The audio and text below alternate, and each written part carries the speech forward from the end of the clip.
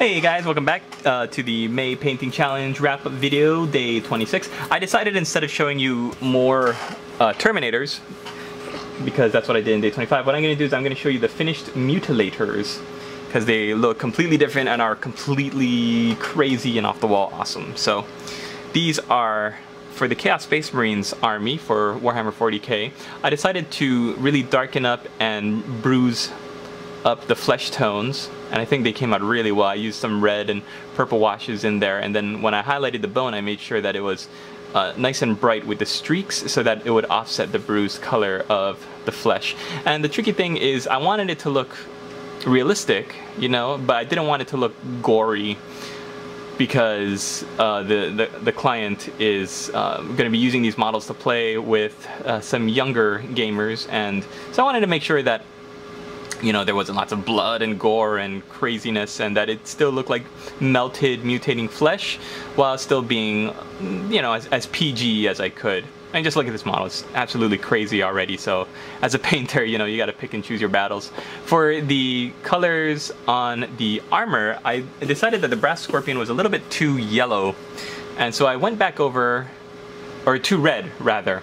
It was like a really reddish looking brass color, so I decided to go back over with a more yellowish Runelord brass. Runelord brass is great, you guys. If you want this dull looking faded gold look, then really Runelord brass is one of the better metallic paints I think that Games Workshop has in their range.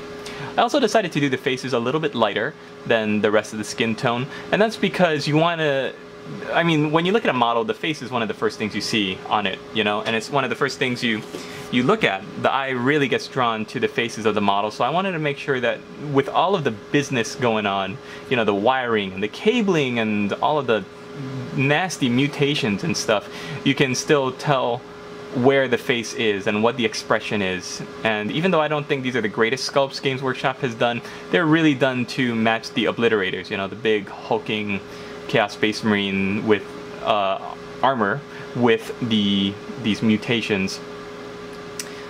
And it is also in fine cast, so that's unfortunate as well. But I wanted to do as good of a job that I could, and I think I did.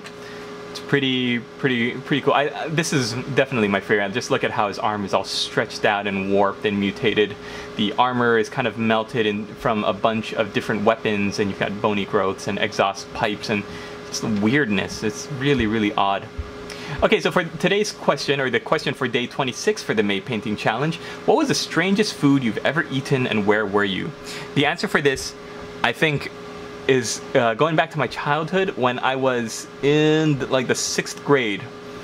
I went to a friend's house and his dad had escargot.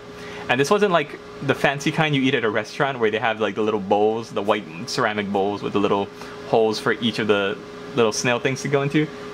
This is seriously like escargot in a plastic bag, and I don't know, I think he worked at a restaurant, so he was able to take home some leftovers, but he basically just took them out of this Ziploc plastic bag, and he was like, hey, here's some escargot.